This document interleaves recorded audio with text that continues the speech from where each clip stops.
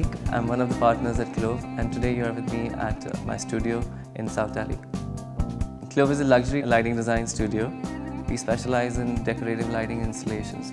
We use blown glass and metal primarily to do our design. Most of the things that you see around here are handmade and all made in India. We open commissioned us to do the peacock. We knew what they wanted was to represent India in a modern way. And instantly the idea of peacock came into our head because it's the national bird. And we wanted to represent the peacock in a contemporary manner, but at the same time have a very strong Indian aesthetic attached to it. If you look at the peacock closely, the back of the peacock, which represents the feathers of the peacock, is actually just scientific keeps, which are used in scientific labs.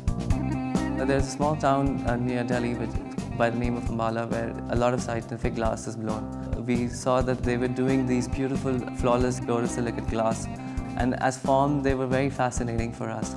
The blowers over there have been making beakers and flasks and test tubes for generations. We realized that if we use this potential, this skill set to explore home decor as a segment, it would be a great application.